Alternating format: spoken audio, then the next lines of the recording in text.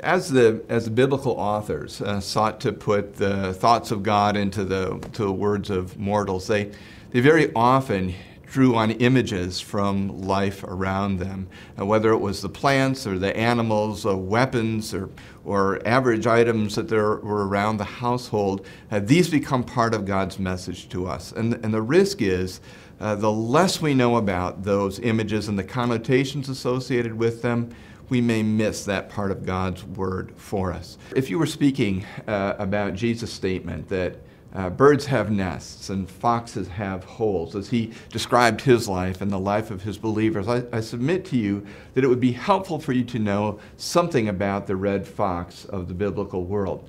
The red fox is a carnivore who chooses to catch its food not just in one hole, but in many different holes, many different locations. So if one of those food supply storage facilities is compromised, it can very, very quickly move to another. That is the image that Jesus is using with the connotation that allows us to better understand what Jesus is saying when he says, I am not like the foxes who have holes. I don't have contingency plans. I have faith.